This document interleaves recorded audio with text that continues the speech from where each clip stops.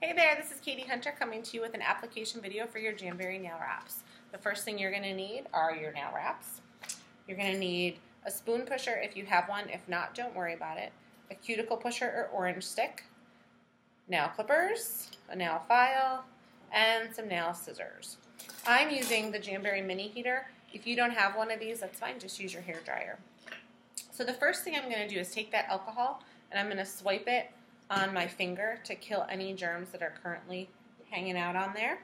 Then I'm going to take my cuticle pusher and I'm going to push back any cuticle on my nail that I can see.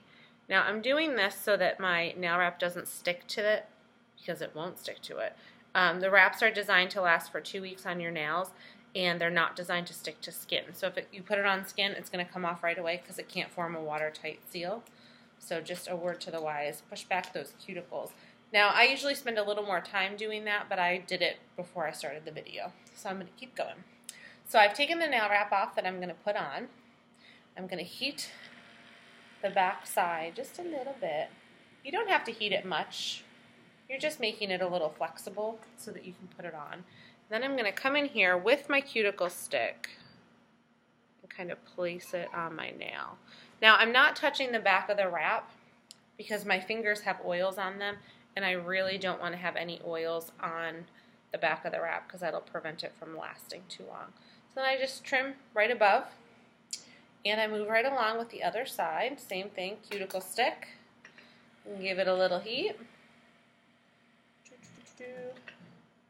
And then place it right on the nail. It is that simple. So I'm going to trim just above the wrap, just above my nail, I mean. So I have about this much left of the wrap, which I can use for my toes or another finger eventually. Put that back on the sheet.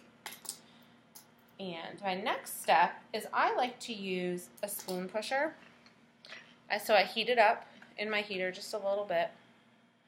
And then I take my nail and I just kind of seal the edges with it to make sure that they're good and sealed, because I want to have a watertight seal and I want it to last. So I do that.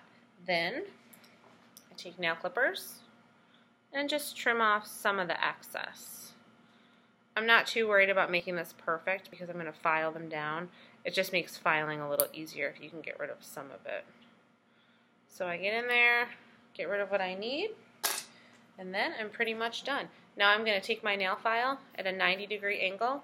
I'm going to file straight down, and I'm going to take off any of the excess of the wrap that's there. I did a pretty good job clipping, so there's really not that much. And then I'm done. So this is it. I have all 10 fingers done. Very, very easy to do, and I hope that you find it easy to do as well.